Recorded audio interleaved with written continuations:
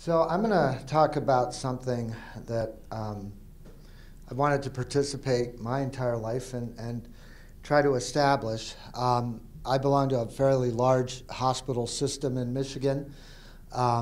These are the hospitals. You could see the numbers, our statistics there, taking care of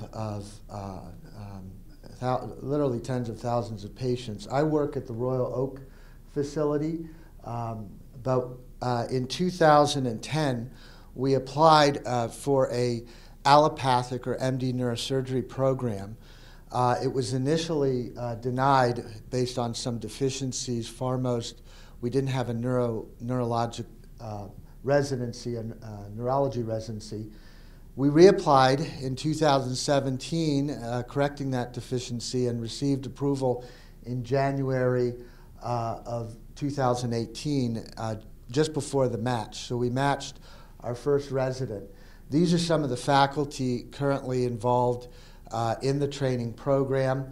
We have OBGYN involved, neurology involved, Dr. Menke's there in the bottom, radiation oncology, and so really an excellent group of physicians. So we matched, our first one was Leon Chiang, came from the University of Miami.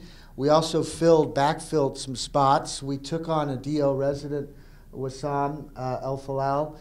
He was in a program that closed, and he's an outstanding individual, physician and surgeon, and has done a real stellar job leading the rest of the residents and teaching. We took on Aaron Rapp. His father is a neurosurgeon, and we subsequently, the following year, matched Eric Mong from the University of Texas.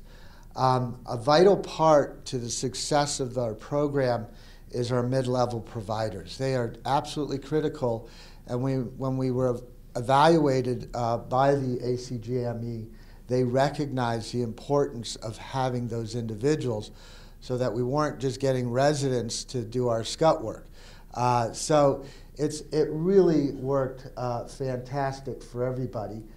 We are actively involved in a variety of different clinical, basic science research. My love is this regenerative stem cell-based technology, but we have a number of clinical trials, one currently ongoing with radiation treatment for Alzheimer's disease.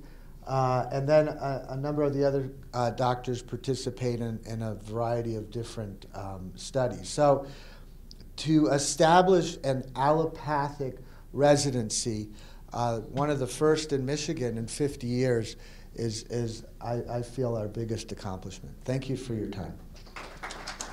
Hey guys, thanks for watching. To continue, please log in or create an account for free. Thank you for your support.